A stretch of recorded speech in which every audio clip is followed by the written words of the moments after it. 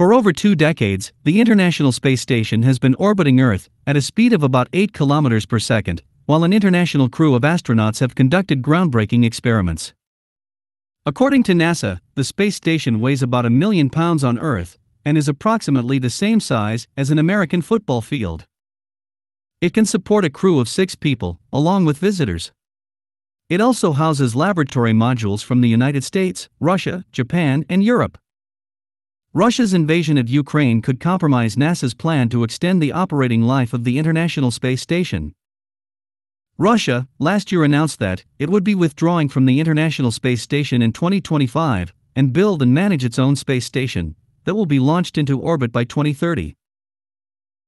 Russian space agency Roscosmos said that it has authority to operate the ISS for only 2 more years, and the issue of extending the agreement in the current conditions are low.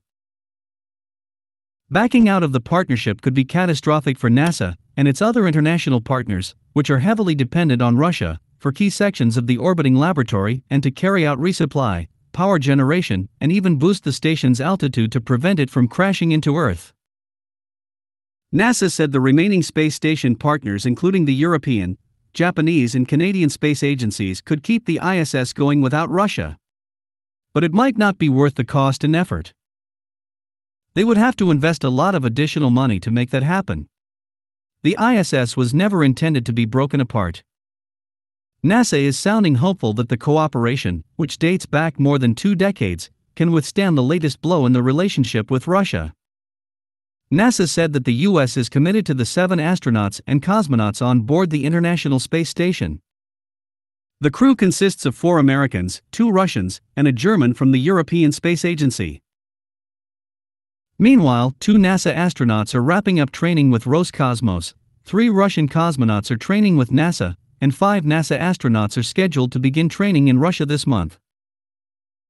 Russia's only female cosmonaut is also set to travel to the space station this year, on the Dragon space capsule, the first commercial space capsule to ferry astronauts. Meanwhile, in low Earth orbit, a NASA astronaut is scheduled to return from the space station on March 30th, aboard a Russian Soyuz capsule, breaking the record for the longest spaceflight mission of 355 days. NASA is trying to work relations with all of their international partners. The question is how long that can last. The Biden administration announced that it wants to extend the space station until 2030, when a series of private space stations should come online. But they also acknowledged that it needed to get buy-in from its international partners.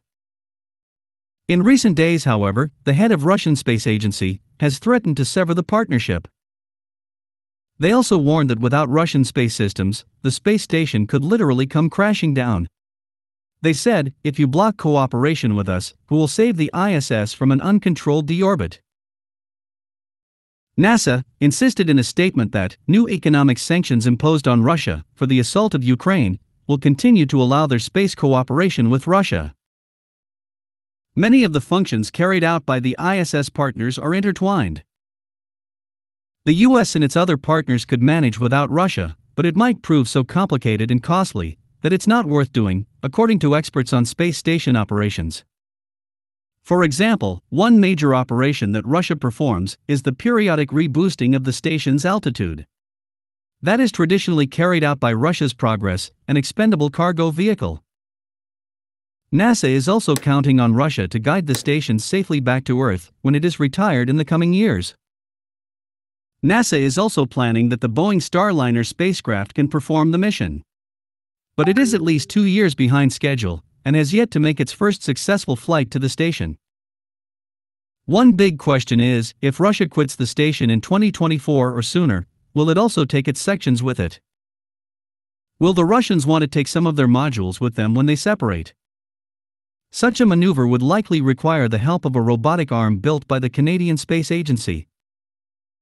The best strategy if Russia backs out is to speed up plans to replace the station with privately funded space stations.